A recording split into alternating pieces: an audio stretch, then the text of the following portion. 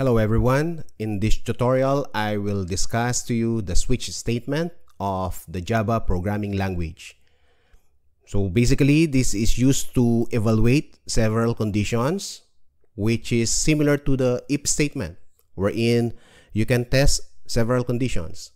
For instance, if you're testing for a code, for example, and the code value is 1, it will do something. If the code value is 2, it will do something. If it is 3, it will do something. So basically, it is similar to the if statement. So an alternative to the if statement is the switch statement. But before we begin the discussion, please support the channel by clicking on the subscribe button and hit also the notification bell so that you will be notified with all the new videos that I'm going to upload in this channel.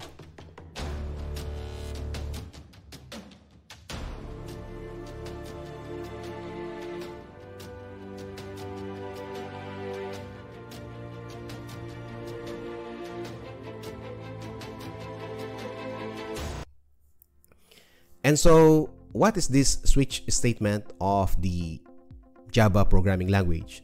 So like I said, it is similar to the if statement, wherein it is used for testing conditions, right? Testing values. So if it is true, if a certain value is true, it will execute certain statement or several statements. All right, so basically, again, it is used for evaluating conditions, similar to the if statement. So an alternative to that is the switch statement. Basically, it has this syntax here.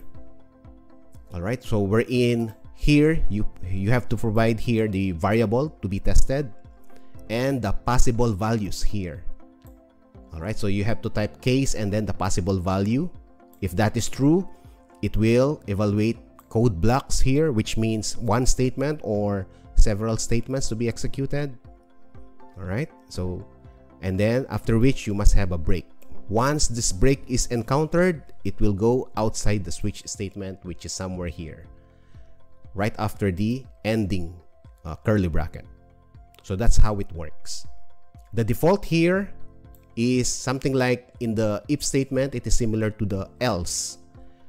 All right, so meaning to say, if this is not true, then it will do immediately the default value.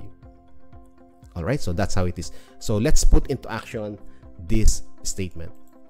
Okay, so for instance, I have a variable here. Let's say int x. Initially, it has a value of 1. So for instance, I would like to test the value of x. If it is 1, I'm just going to print 1 and 2. If it is 2, I'm just going to print 3 and 4. And if it is not 1 and 2, I'm just going to print 5 and 6. So something like that. All right, so I'll need to say x here. So the x is the one I'm going to test.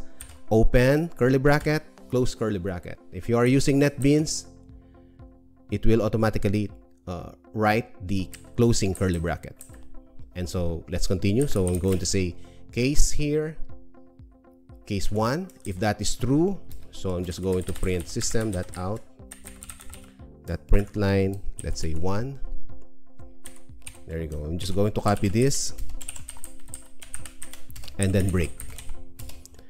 So if it is not 1, maybe it is 2. So I'm just going to copy this. So if it is 2, I'm just going to print 3, 4, break. So if it is not 1, it is not 2 also. So maybe it is 3. So or any other value. So I'm just going to say default here. All right, so I can say here 5 and 6. There you go. All right, so if we run this now, it should give us 1 and 2, as you can see here, 1 and 2. So it evaluated here to 1, no, because the value of x is 1. So I'm going to check for x, is it equal to 1? If that is true, it will execute this, it will execute also this, and then break. Break means it will go to the line after the closing curly bracket of switch. So it will go somewhere here. All right, so that's the end because there is nothing here, so that will be the end of the program. Let's check if it is 2. So if it is 2, it should print 3 and 4. So there you go. So it evaluated, it printed 3 and 4. So basically, that's how it works. No? So again, the purpose of the break here is to get out of the block. There's no need for you to test the other part of the conditions or other conditions. So it's like that. If you don't have the break here, what will happen is it will test again 2, and definitely it will come inside. That is what will happen. So let us test it. So for example, you forgot the break. That is what will happen. All right. So because it is not equal to 1, so it will go here, and then here, then here, and then it will still go in the default value here, and then here. That's why you have 3, 4, 5, 6. All right. So it will evaluate everyone. No. So for example, 1 here. Let's change the value to 1. Okay. As you can see, it evaluated everything. Right. So that is the importance of the break here. So if you have the break, like for example, yes, here. So if you have the break, what will happen is, again, if this is true, it will execute 20 and 21 and then break. All right. If you don't need to, basically, we don't need to evaluate other values. So it will just go out of the switch statement. So it will go here in line 32. So that's how it works. As simple as that. All right. So this is the nice thing about the switch statement. Also, you have to consider the following when you can use. No? So it can only be used for fixed known value. All right. So not range. You cannot use this for range. All right. So that's the nice thing about if statement, by the way. So in the if statement, it can evaluate almost every condition, all conditions. So if it is range, so you can use greater equal, but here you cannot use greater equal. So basically, it is used only for equality.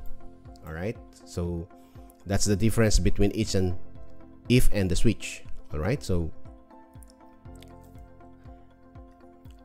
also, you can use it for data types int, short, byte, char, and string only.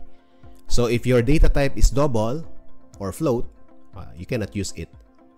All right. So for instance, here I'm going to change this one to, let's say, byte. It is still possible, right? So I'm going to run it. F6. See, it is still working. Okay. So it's going to be something like that. Let's try it with the string. And so let us try to, well, I'm going to copy this. And then I'm just going to remove this so that we have a new program here. There you go. So I'm just going to use the same code. So I'm just going to change the value. Let's say string. Let's say this is a string, right? Because even though it is a number, but it is enclosed in double quotes, so it is still considered as a string. So because it is a string, and so when I test these values, it should be enclosed with double quotes, right? So if we will run it, the same output will come out, and that is 1 and 2. All right.